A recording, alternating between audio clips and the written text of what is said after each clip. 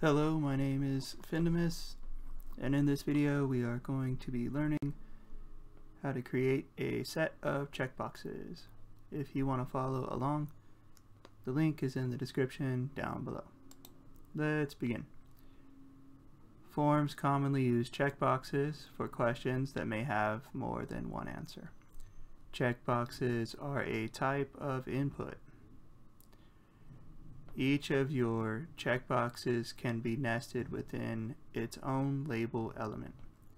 By wrapping an input element inside of a label element, it will automatically associate the checkbox input with the label element surrounding it.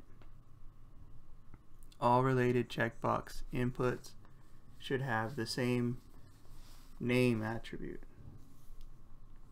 It is considered best practice to explicitly define the relationship between a checkbox input and its corresponding label by setting the for attribute on the label element to match the ID attribute on the associated input element.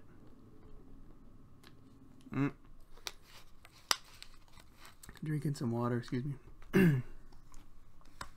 Here's an example of a checkbox. Label for equals loving, and this is that name tag they're talking about for the label.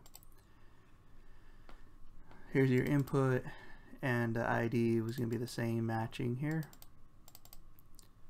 And then type checkbox, personality is your name, loving, label. So loving would be the name next to the box that you want to check.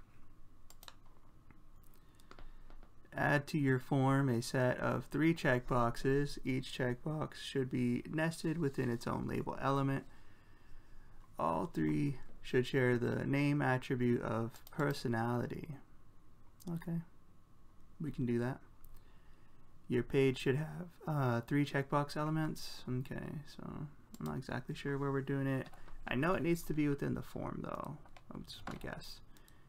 So inside the form, what we're going to do, we're going to, wait, hold on. I want to look at the previous code real quick.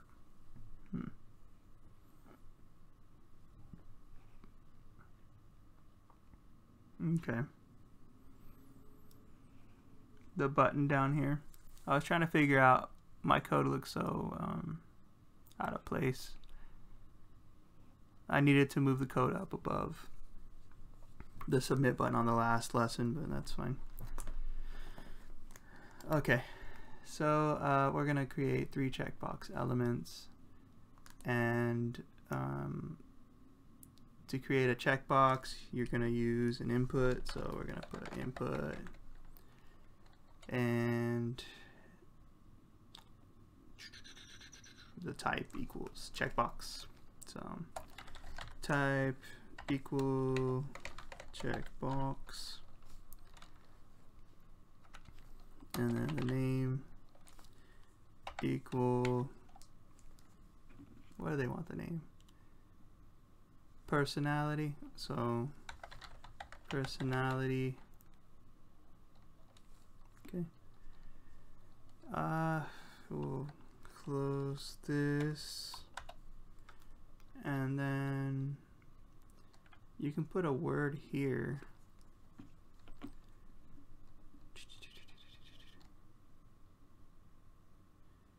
I mean, it doesn't really tell us what to put, so I'm just gonna put like box 1 for now.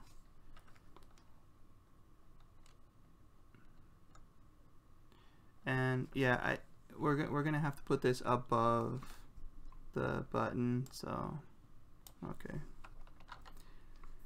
So here we go. I'll put the button down below. And we also want the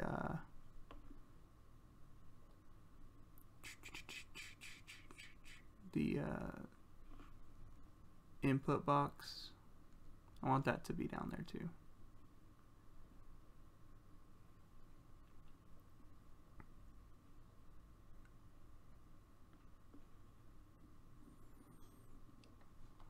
I don't think you can though.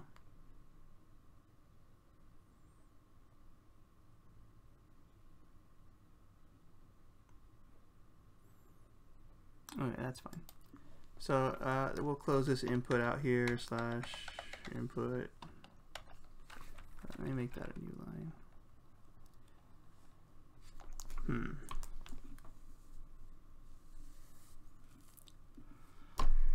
Oh, excuse me. Look at this code here.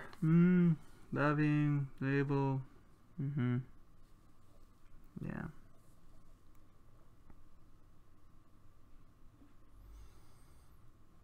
Input self-closing. Looks like it's self-closing.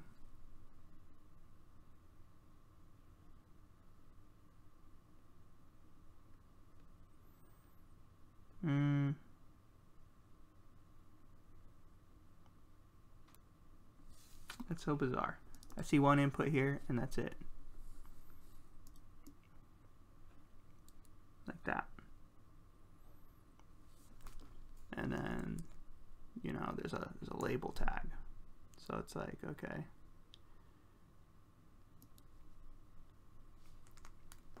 So they want 3 of these, and they want them enclosed inside of label tags. So we're going to do that. We're going to do a label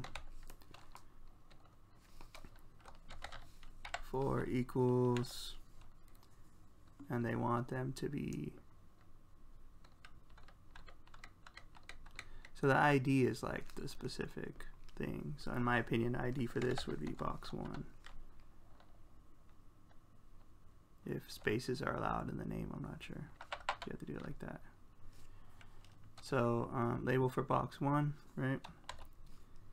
And down here, you're going to have input, and we're going to put the ID equals, and do the same thing as above there, box 1, type equals checkbox name equal personality, loving. I just put box 1, and then down here this needs to be the label. So close the label off.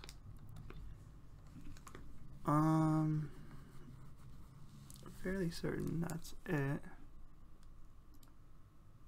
It's weird though because it doesn't match. Now, see now it'll. But if you have it kind of go in, it still does it, doesn't it? I'm looking at syntax here. Yeah, it still does it.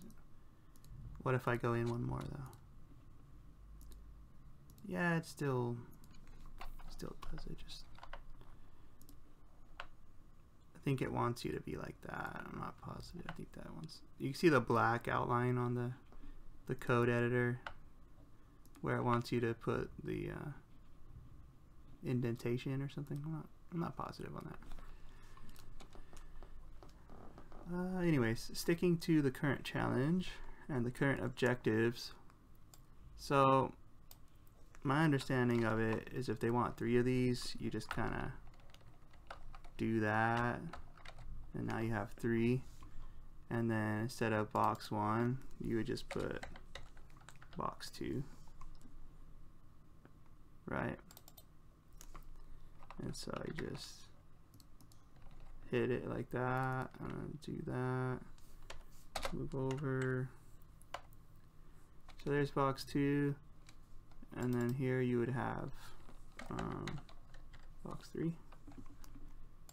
But I mean, they want personality attributes here, but they don't give me which forms they want, so it's just kind of placeholder stuff for now. Separate that out. Let's see here. Make sure each of your label elements has a closing tag. We did that, which is nice. 3. Your checkboxes should be given the name attribute of personality. It's the easier.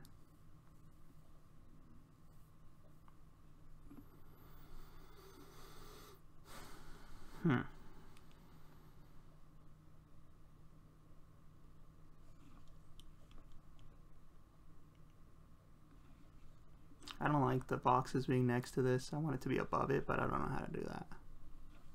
So each of your checkboxes should be added within the form tag. It is. You see form right here. We've been working with this form tag for a while, putting a lot of stuff in there.